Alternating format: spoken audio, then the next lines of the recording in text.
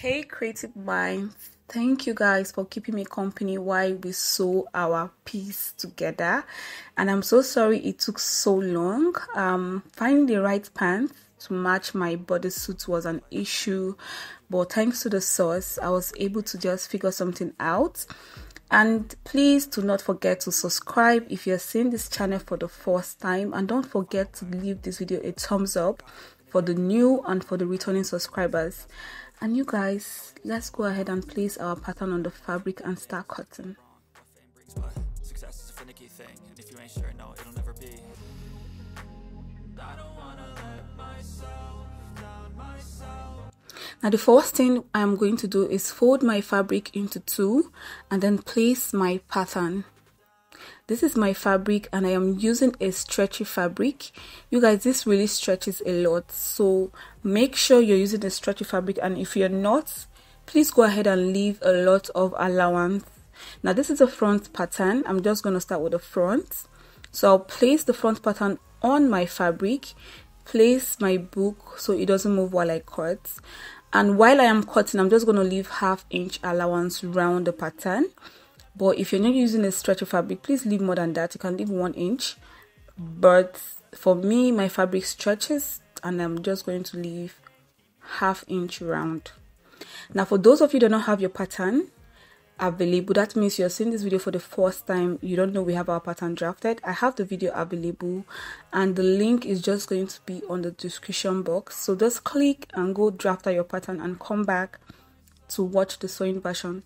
So what I'm doing right now is splitting the front piece into two because we're going to be sewing that back, and this is what I have. So this is my front piece, and moving on, we're going to cut out the back piece and adding zip allowance. So if you want zip to be on your bodysuit, you're going to go ahead and take the step, mark 1.5 inch on your fabric. So after folding your fabric into two, mark 1.5 inch, rule a line to demarcate that from the rest of the fabric, and then place your pattern just right after the line, just as seen on the video. Now go ahead and cut round your pattern, making sure you leave your necessary allowance, and that is what I'm doing. I'm just leaving ½ inch because my fabric stretches. I keep mentioning that, so if yours doesn't, please leave a lot of allowance.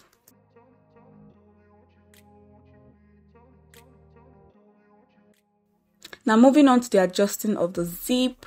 So if you're adding zip to your bodysuit, this is what you're supposed to do. On the neckline, you leave your 1.5 inch allowance. You go down to the waist, you mark 1 inch of zip allowance. So what I'm doing now is connect my 1 inch to my 1.5 on the neckline, and then I'm just going to locate the hip and I'll mark 1.5. I'm just using my free hand because I know where the hip is. And then yeah, I just adjusted my zip. There's a clear video on how to do this, so if you're adding zip to your bodysuit, you need to take the steps. I'm just going to go ahead and cut out the unnecessary parts that I'm not using, and this is my back piece. So your back piece should be splitted into two if you're using zip.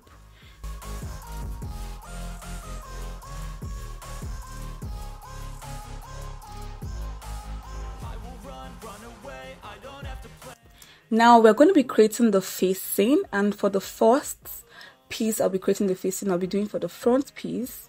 Now this is the fabric I cut out, and I will fold into the wrong side, and I'm just going to place the neckline of the front piece on this fabric. But before then, I'm just going to mark 4 inch upwards. This is 4 inch upwards from the fabric, and I'll make sure that the neckline of my front piece sits from the 4 inches I just marked. I'll make sure the neckline sits there. I'll place my book and then trace out the neckline by cutting this out. So when I cut this out, you see that the shape of the front neckline is going to be on this fabric now. It's just going to be duplicated on the fabric. So this is what I have. Now what I need to do now is mark 3.5 inches round the facing. So I'll just keep marking 3.5 inches round the facing. So what I'm trying to do now is just get my desired shape for the facing, and once I have that sorted out, I'm just going to go ahead and cut out the unwanted fabric, and you guys will see how my facing looks. Please, if you know you have issues with making out facing, I can just dedicate a short clip and show you guys how to really create your facing. Please let me know in the comment section. So this is what I have for my facing. I'm just going to place this on my front piece, right side facing right side, and I'll sew on the neckline by 1/4 inch.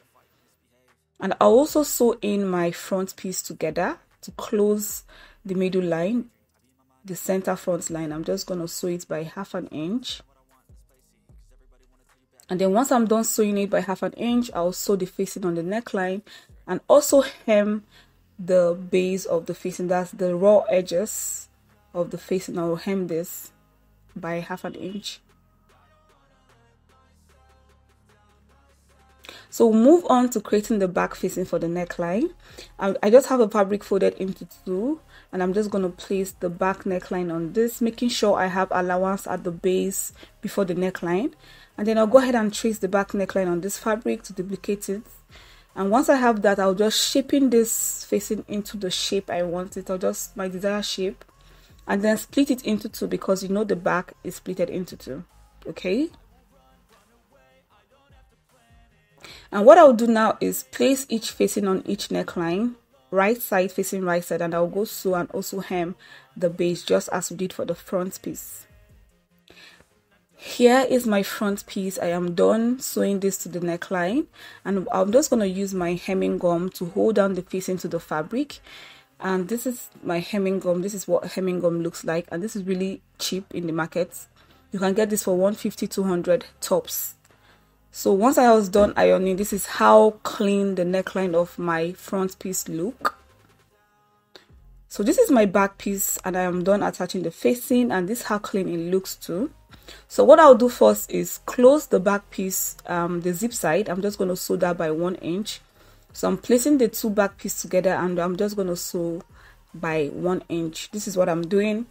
Now for me, I don't want zip on my bodysuit. I did all this part for those people that need to attach zip to their bodysuit. This is the zip allowance. You go ahead and attach a zip. But for me, this is it. I'm just going to close that space, and I'm not using it anymore. So the next step for me to do now is attach my front piece to my back piece, and I'll place this right side facing right side.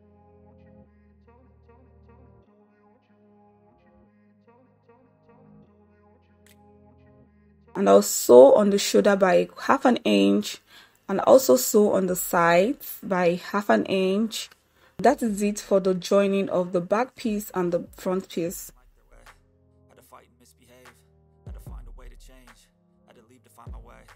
So if your fabric really stretches, I don't think you even need to add allowance. You just have to sew into your measurements, so when you wear this, it is really fitted. So this is it. This is what I have. What I'll do now is at the base where the crotch is, I'm just going to hem this by 1/4 inch. I'll fold in twice, and I'll hem, like I'll sew this in by 1/4 inch, folding it twice and just hemming. So I'll start from the crotch of the front, and I'll do this to the other side of the back piece, and then back to the front. I'm just hemming all around. Okay, you guys, I said this on the pattern drafting that we need to add more fabrics to the crotch so that this can overlap when we're trying to close our bodysuits on the crotch. So I did the first part on the front piece, and this is how it looks. Now I'll be attaching for the back piece, and what I did was cut out a fabric that is 3 inches wide. That is what I have here. It is folded into 2, and it is 3 inches wide, and I'm just sewing this on all sides to close this up, leaving one side open, because that side I'll be using to attach the fabric to the crotch of the back piece. So I am just trimming out this so it is flat when I flip to the right side. So I'm sewing this in also. So now when I flip this fabric to the right side, see what I have. Just going to go ahead and attach this particular fabric to the crotch of the back piece. I have the front piece done already. So what I did was just fold in the raw edges of the fabric I just finished sewing, and then I folded it in by 1/2 inch, and I placed the back crotch in between the fabric, and I'm just going to top stitch on it like this. if you don't understand what is happening, I would advise you just pause, slow it down, and just take your time and watch. I'm just attaching extra fabric to the crotch. So I'm just going to stop stitch on all sides of this new fabric attached to the crotch. And you guys are going to see how it looks when I'm done. So I'm just sewing all around. I'm back to the beginning and top stitch again. And this is how it looks. So now this will overlap when I'm about to close this at the crotch. So this is my pressing buttons, and I'm just going to be attaching the pressing buttons to the front and the back crotch, and this is just going to help me lock in my crotch when I wear my bodysuits. And that is it for this part. Moving on to creating the sleeves, and to do this, I'll go ahead and place my tape on the armhole and measure. And remember, this particular bodysuit has a high shoulder, so I'm just checking what I have, and you guys can see I got 10 inches. So 10 inches is what I'm working with. I have my fresh pattern paper here, and I already ruled a starting line on the top and on the side. So these are my starting lines. Make sure you have your starting lines. And what I'll do now is mark the 10 inches I got on the armhole on this part of the line, on the top line. I'm just marking 10 inches from my starting line into my pattern. And then where I have my 10 inches, this is the 10 inches. I'll go down by 5 inches from that point. I'm just marking 5 inches down from my 10 inches. And once I have that point indicated, I'm just going to go ahead and freestyle this. I'll use my free hand to create a curve from the starting line here. I'm just making dots, dots, dots, dots to meet the 5 inches. And when I'm satisfied, I'm just going to trace it out like this. And this is the easiest way to just quickly draft out your pattern for the sleeve. So yeah, so this is 5 inches, you guys don't forget. So once I have that sorted out, I'm just going to go ahead and mark my sleeve length. And for this bodysuit, I'll be using 25 inches. So 25 inches is my sleeve length. I'll mark that down from the starting line. Don't forget, from the starting line, you go down and mark your sleeve length. And the next thing for me to mark is my elbow point. Because this sleeve is not free at the elbow, it is tight, so I need my elbow points. So I'm placing my tape on the starting line and also going down to mark my elbow point.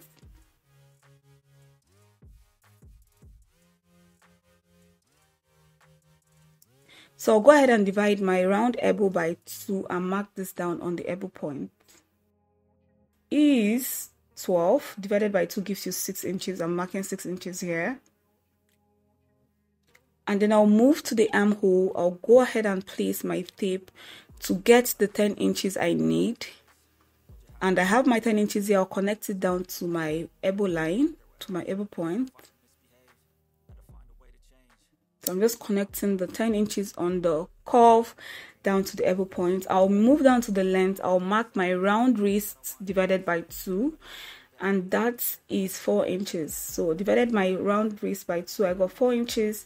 I'll connect this back to the elbow line. And this is my sleeve pattern. Very simple. All I have to do now is add allowance for sewing, and that will be 1/2 inch. So creative minds, remember we have the armhole on our bodysuit high.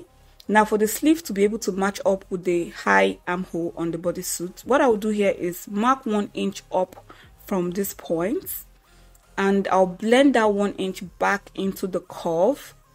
I'll blend it back into the sleeve curve like this.